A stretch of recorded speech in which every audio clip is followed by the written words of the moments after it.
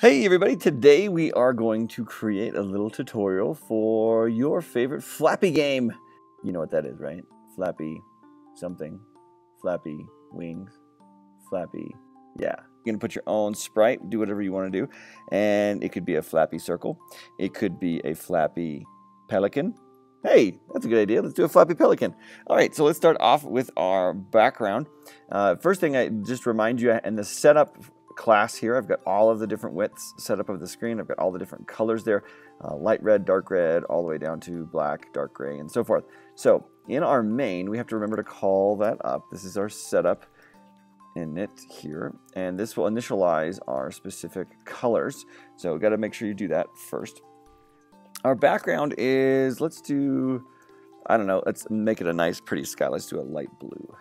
How about that? Let's see if it's going to pop up here in just a second. Boom, there it is. All right, there's our light blue. And let's first, we want to start getting the sprite in order. And with this, let's get, I have a Pelican, my little Pelican taco, and we will put him on the screen here. He is stored, I believe, at our project Pelican. And I'm going to put him right in the middle of the screen, right in the middle of the height. And then his width, let's see if this is going to be big enough.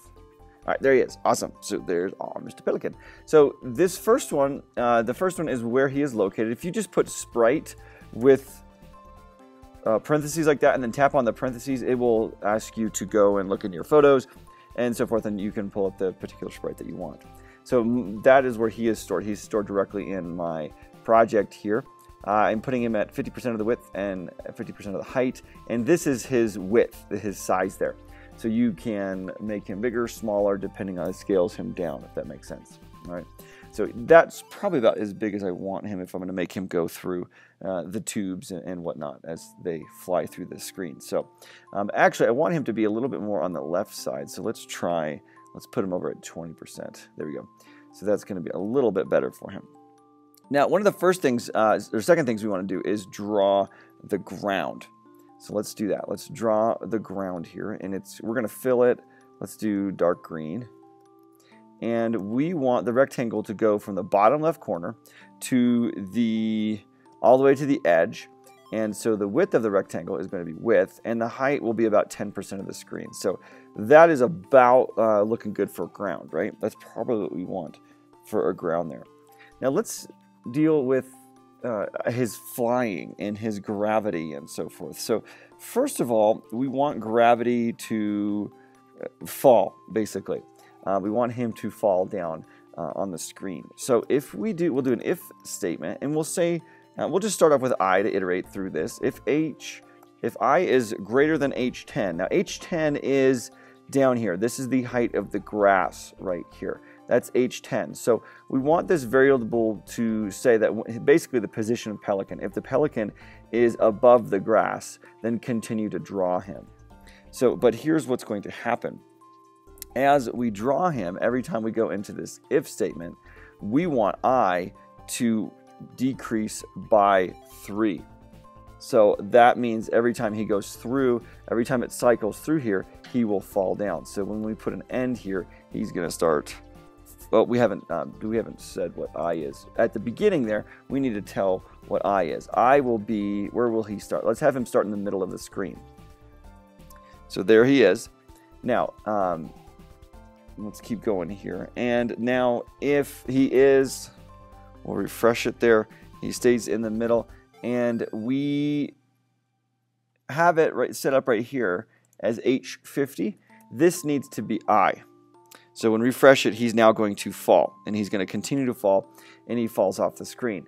Now, notice he disappears, okay? And we'll talk about that here in just a second. But look here, what I want to explain, let's talk about what happens here. I starts out at half of the height. That's H50, right? And then, so it comes through in here and says, if I is greater than H10. Well, it starts off at H50, so you're good. So it comes down here and it draws the sprite at width 20I, which is H50. And then it decreases it by 3 pixels every time.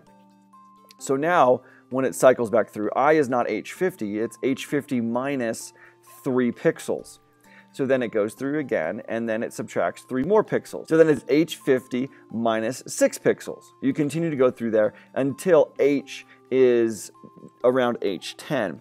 And if it is at H10, here's what you're going to want to do. We'll do an else if statement. If I is less than or equal to H10, then we're going to do this. We're going to draw him. We'll put our sprite again and project Pelican. All right, we got that there. And we're going to put him right at I.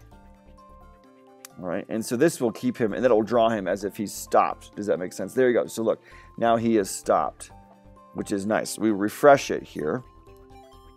Boom. He will fall down, and when he hits the ground, he stops. Right? He stays right there because the I is no longer decreasing. Gravity is basically stopped for our Pelican, and he's good to go. Well, we're going to stop here for our first part. We have created the background, got our sprite in there, and added our Pelican along with gravity. So stay tuned for our next video as we go through and talk about how to touch the screen and make the bird flap, and then looking at starting to draw the tubes and the rectangles that he's going to fly through. So thanks for joining us. Check us out on the next video.